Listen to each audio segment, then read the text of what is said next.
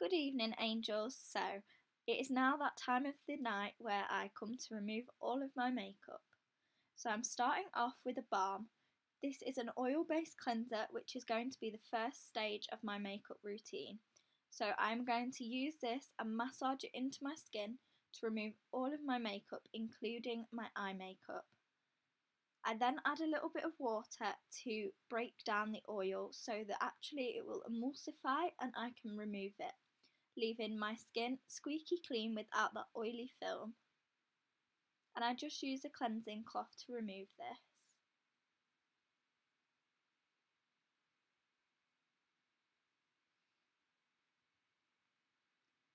For my second cleanse, I like to use the Clinique Anti-Blemish Solutions Cleansing Foam. This has antibacterial properties in it and also salicylic acid to help fight the blemishes at the surface.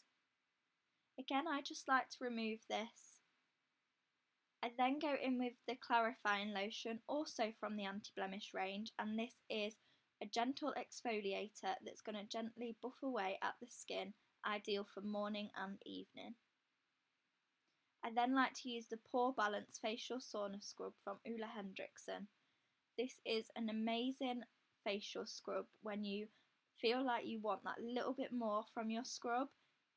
It's got volcanic sand extract in it, so it's actually going to buff away at the skin whilst also being natural and not using any plastic. I then decided to go in with a bubble face mask because I've never ever used one of these before. And can you guys feel my struggle? Face masks never fit my face. Like, I look a little bit crazy, but it did the job. Like, let's just ignore that. And as you can see, it's bubbled up, so it's an oxygenated bubble mask. I then like to remove this after 10 minutes and just remove any excess with a sponge. I then decided to go in with a Nimside oil, and this is going to help fight my blemishes and also help keep my skin clean. I use a rose quartz roller to massage this into my skin. I then use the No. 7 Early Defense Eye Cream just to ensure my eyes are nice and hydrated. I then went in with the Moisture Surge 72-hour hydrator. This leaves my skin feeling amazing and so dewy and soft.